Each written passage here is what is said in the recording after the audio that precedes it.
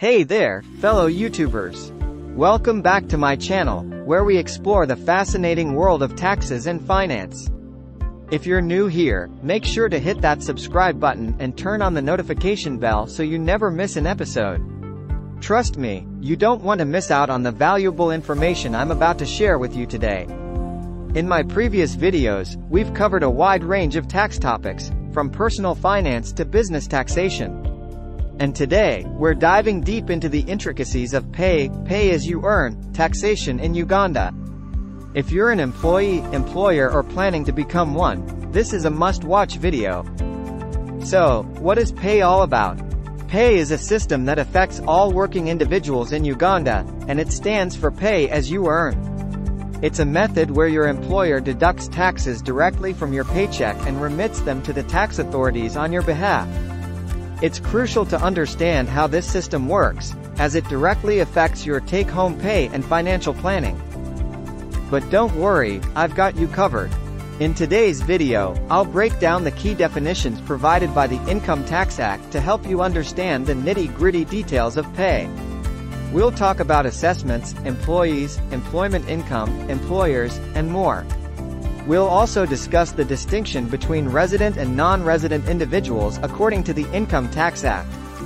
Understanding whether you fall into one category or the other is vital, as it affects your tax obligations and the rates you'll be subject to.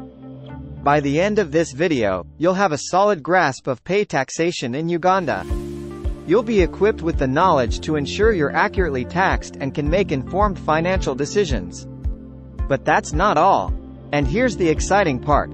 I'll be regularly uploading informative content like this, so make sure to hit that subscribe button and stay updated with the latest videos. Trust me, you won't want to miss what's coming up. So, my fellow YouTubers, let's unravel the mysteries of pay taxation in Uganda together. Click that play button, give this video a thumbs up if you found it helpful, and don't forget to leave your comments and questions below. I'll personally respond to each one of them. Thanks for watching, and I'll catch you in the next video. Here are important jargons with their interpretation according to the Income Tax Act. First up, we have assessment. In the context of the Ugandan Tax Act, assessment refers to the process of determining the chargeable income and the amount of tax payable by a taxpayer for a specific year of income. It also includes the ascertainment of rental income and the amount of tax payable on it by an individual.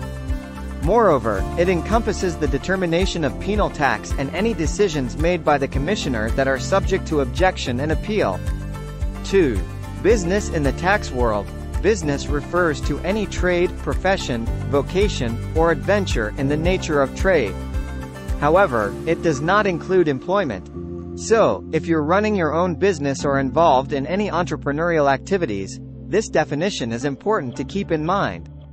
3. Company. In this context, a company refers to a legal entity, whether corporate or unincorporated, that is created or recognized under the law in Uganda or elsewhere.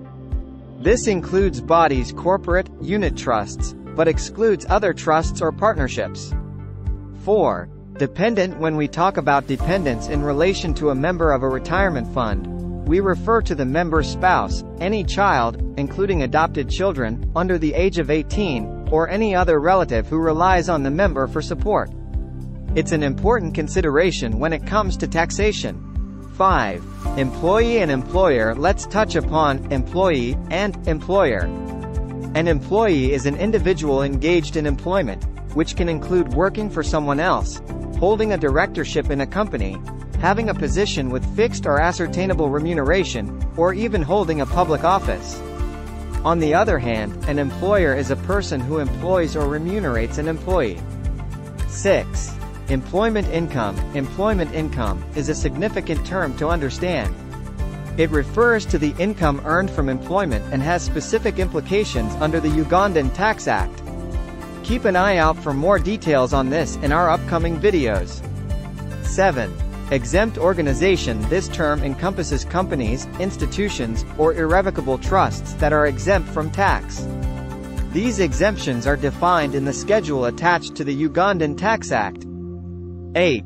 Non-resident person. In this context, A non-resident person is someone who meets the specific criteria outlined in Section 14 of the Ugandan Tax Act. This definition is crucial for determining the tax obligations of individuals who are not residents of Uganda. Firstly, a resident individual must have a permanent home in Uganda. This means that they have a place of residence in the country. A permanent home. Secondly, a person can be considered a resident individual if they spend a significant amount of time in Uganda. There are two scenarios for this. B. Presence in Uganda. If an individual is present in Uganda for a total of 183 days or more in any 12-month period that starts or ends during the year of income, they are considered a resident individual.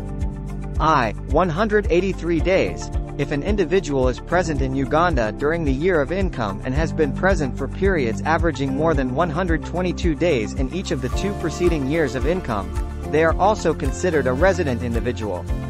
E. Averaging 122 days. Lastly, an individual who is an employee or official of the government of Uganda and is posted abroad during the year of income is also considered a resident individual.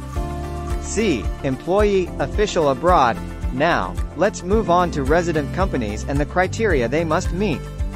Resident company criteria. A company is considered a resident company for a year of income in Uganda if it meets one of the following conditions. A. Incorporated or formed. Firstly, the company must be incorporated or formed under the laws of Uganda. B. Management and control. Secondly, if a company has its management and control exercised in Uganda at any time during the year of income, it is considered a resident company. C. Majority of operations. Lastly, if a company undertakes the majority of its operations in Uganda during the year of income, it is also considered a resident company. And there you have it. The criteria for determining resident individuals and resident companies for a year of income in Uganda. It's important to understand these definitions for tax purposes. Tax-exempt employer. This refers to an employer whose income is exempt from tax. It's important to be aware of this distinction when considering tax implications in relation to your employer. Taxpayer. A taxpayer is any person who derives an amount subject to tax under the Ugandan Tax Act. This includes individuals who incur assessed losses for a year of income and anyone required by the Act to furnish a tax return. Year of income. When we talk about the year of income, we're referring to a specific period of time. In Uganda, the year of income is defined as the 12-month period that ends on the 30th of June. It's important to note that the year of income includes not only the regular 12-month period but also two special cases: the substituted year of income and the transitional year of income. Substituted year of income. A substituted year of income occurs when there is a change in the taxpayer's accounting period. In such cases, the regular 12-month period may be altered, and a different period is substituted as the year of income. Transitional year of income. A transitional year of income is another unique circumstance. It arises when there is a transition from one tax regime to another. During this transitional period, the tax laws and regulations may change, and a different set of rules might apply. And there you have it. We've covered the key definitions from the Ugandan Tax Act, giving you a solid foundation for understanding taxation in Uganda. Remember, staying informed about these definitions is essential for navigating the world of taxation and ensuring compliance. Now let's tackle employment income in depth. What is employment income? Employment income, in simple terms, refers to any income derived by an employee from their employment. It includes various types of payments, whether they are of a revenue or capital nature. Types of employment income: A. Wages, salary, and more. The first category of employment income includes familiar terms such as wages, salary, leave pay, payment in lieu of leave, overtime pay, fees, commission, gratuity, bonus, and various allowances like traveling, entertainment, utilities, cost of living, housing, medical, and more.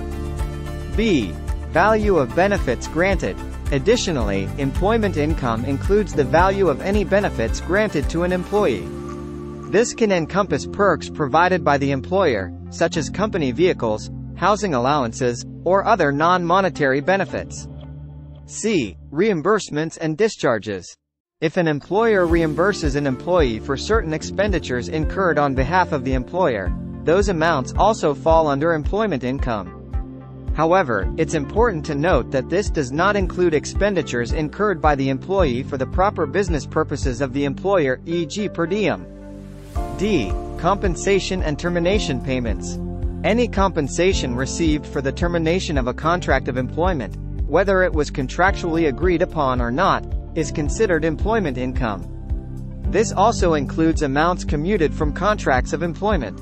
E. Insurance premiums. If a tax-exempt employer pays premiums for insurance on the life of an employee, with the insurance benefiting the employee or their dependents, those premium amounts are considered employment income.